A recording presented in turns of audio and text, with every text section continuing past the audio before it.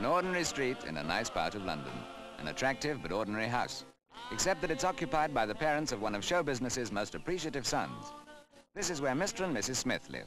Their most frequent visitor is their son, a boy the pop music world knows better as Marty Wilde, who, as a teenager, rose to fame in those not very far-off days when rock and roll was the thing.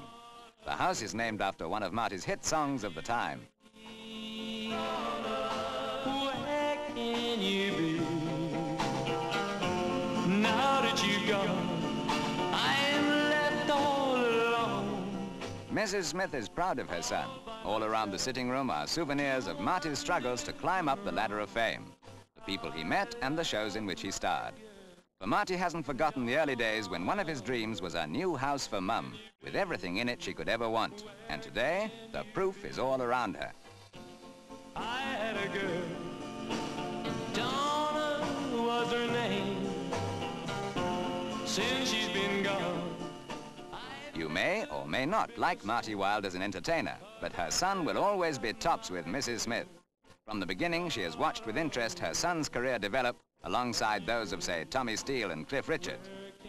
In an age when youth is constantly under fire for being selfish and thoughtless, it's nice to see the pop world youngsters prove that they have old-fashioned ideas about home. Can you be